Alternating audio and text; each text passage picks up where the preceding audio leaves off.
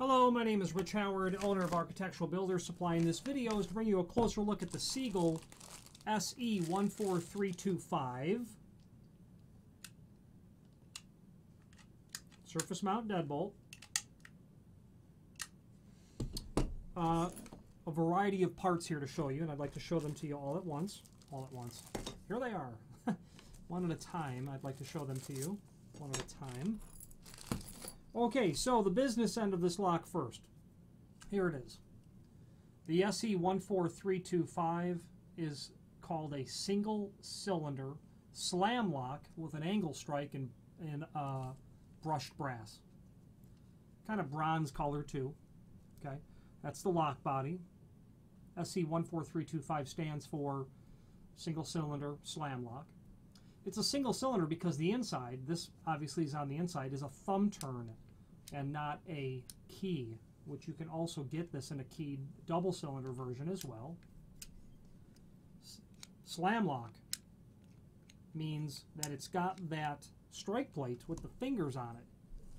Means that it's auto relocking so that when you push the door closed, it's locked again, versus the other type of deadbolt from Segal that you actually have to turn it on the inside, either with the thumb turn or with the key. You would you retract that with that thumb turn or the key cylinder. So moving on now to the strike. This is an angle sort of strike that gets mortised to the frame, and you can see that you've got these fingers there, so to speak, and that's what locks this all up real nice and tight for you. It's going to look like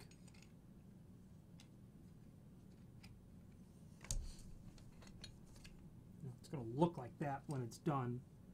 So it's locked solidly in place. Okay, I'm going to remove the strike from there and give you a better idea of this. Let's go over this dimensionally at this time.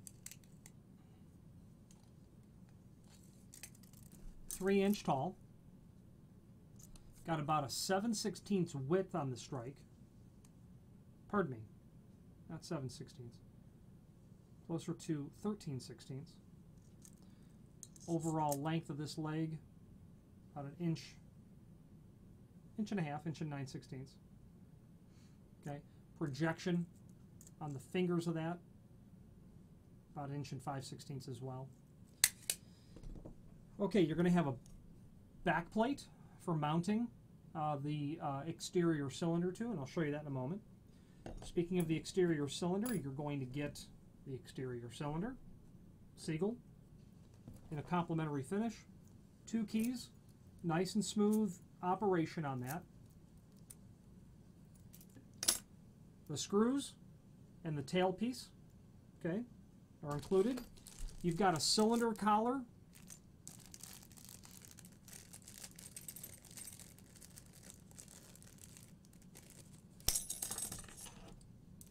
Should have had that removed from the packaging, I apologize. It'll look like that on the outside. You're going to have a plate, which you will likely not use, or you can if you want, but you likely won't use it, and I'll show you why in a minute. That would be to hold it like this through the door, which is the function of that back plate as well. Okay, so you can use the back plate for that, which goes underneath the lock body itself, so it looks like that.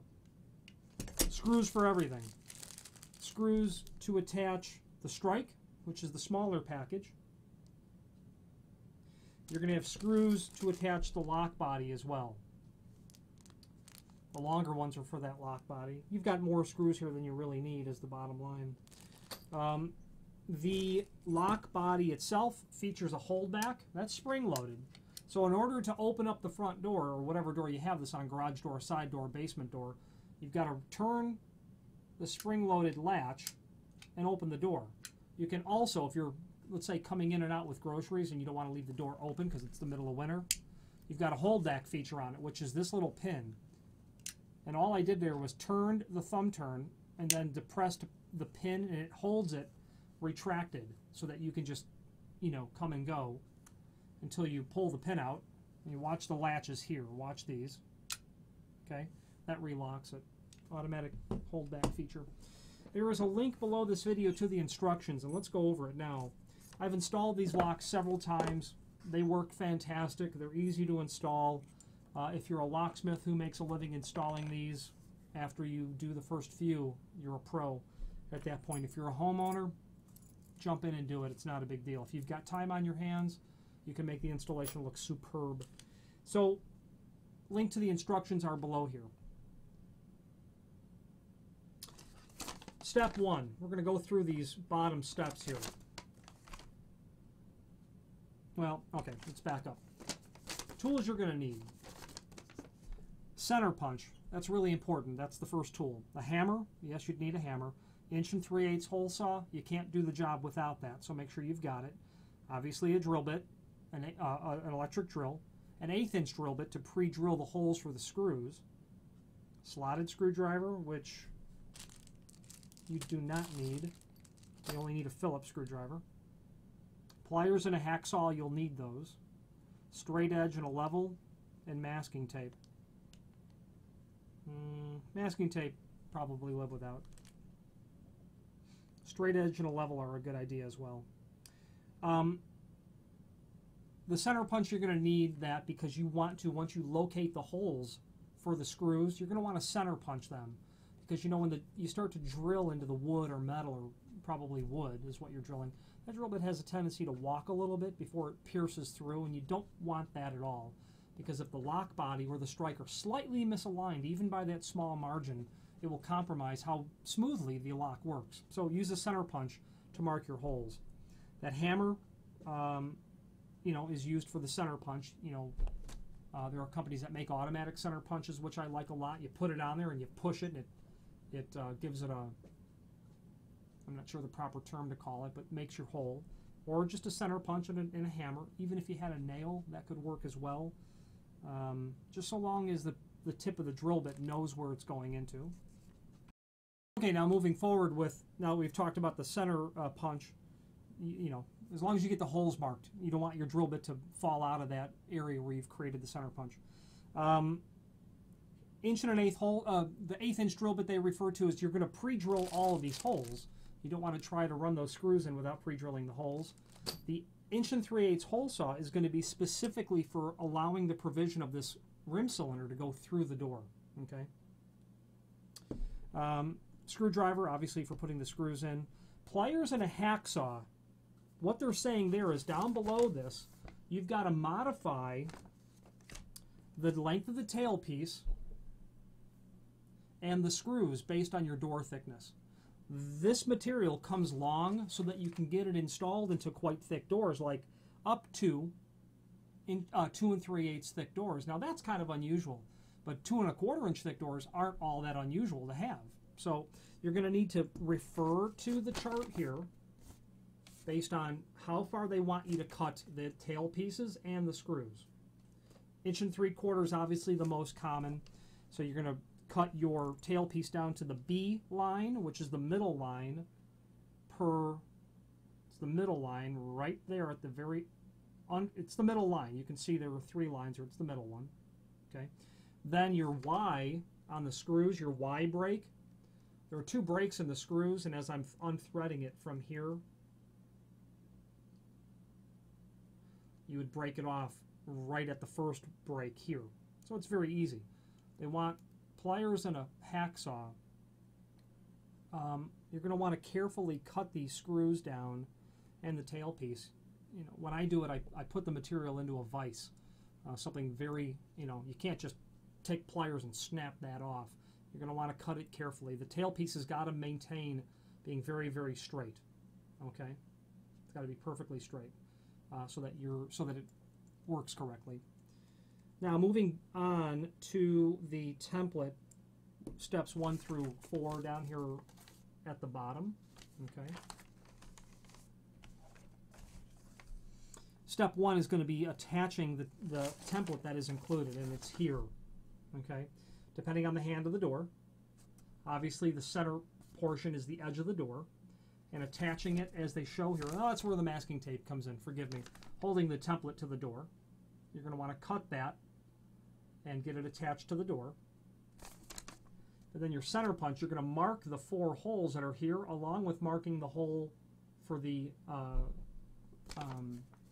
rim cylinder to go through the door. Mark your holes, then you'll start to drill. You'll drill your 1 3/8 hole through the door per step 3. And when I do that, I like to, you're not going to drill an 1 3/8 hole through the door with a hole saw. You'll tear out the other side. You'll want to drill it from both sides and make it meet, is definitely what you'll want to do. When I do this, I like to drill through the door halfway, transpose my dimensions to the other side of the door, but be careful if your door is beveled. That could be problematic. Account for the bevel, meaning if you're measuring on the pull side of the door, which is typically which would be the larger side of the door if it's beveled, take into account your 3/32 of an inch if you try to transpose that to the small side of the door, which is typically the push side. Okay, keep that in mind. Come through with your 1 3/8 on the other side. Step 5 is to modify your tailpiece and your screw length. Step 6 is to install the rim cylinder, and it shows in step 7 to use the back plate. There it is. It was just here. Get that all installed onto the door. Okay, now your installation is looking good, and you've of course got the cylinder collar that's here. Step 8, attach the lock to the door. Only put in 1 or 2 screws, 2 screws. Okay, then get your strike mortised to the frame. It's got to line up with everything there, and it's got to be mortised, not surface mounted. So you'll want to take time and chisel out your frame to accommodate this. Use your center punch, mark your holes, pre-drill your holes, attach the strike. You've only put 2 screws in here, and leave them a little loose just to ensure nice operation. Okay, and once you know you've got really good operation, put the rest of the screws in. At that point, you're set, is the bottom line. You're all set to go on the installation of this, and you can see that once you go through all those steps, that you get to a point where you've done it a couple of times, especially if you're someone who makes a living installing these locks. After that, you're going to be an expert at it. And what's really great about these locks is, like I said, like I've said in other videos, these Segal locks, they're known to last a lifetime. They really are, and they're just a really nice product. Segal makes the strikes available separately, okay, so that you can buy those. Should you have need for a strike only. Again, available in a single cylinder and a double cylinder, and other colors. Brushed brass is not uncommon, but this is the standard classic color, that's for sure. Even heard rumor that oil rub bronze would be available, although I don't believe it's available at this point. This little tab just reveals the tailpiece in the back. Oh, and the other thing is, before you get everything set down, make sure that you've got proper operation from both sides of the door. You're going to want to make sure that you can, get the operation of this when the key is both. You're going to want to make sure that you'll be able to turn the key, retract the latch bolt, and then, of course, remove the key. You're going to want to make sure you've got proper operation on that. And that's why the tailpiece is vertical on this. You may not have noticed that, but that's unusual, or the less common way for a rim cylinder to be oriented with the tailpiece vertically. And that's because this is a slam lock. It's a spring-loaded situation. You'll put the key in, and you'll turn it, to the right or left, retract the latch, and then you're done. That's just how these work. And you want to make sure that the timing of that on the inside is such that it works, because you can rotate that cam assembly on the inside. You can rotate it 180 degrees before it'll do anything, and you're going to want to make sure that you've got it timed correctly. I don't think I've missed anything too important, and I've probably said several things twice. If you have any questions on the Segal SE14325 single cylinder slam lock or any other Segal product, please feel free to reach out to us. Thank you.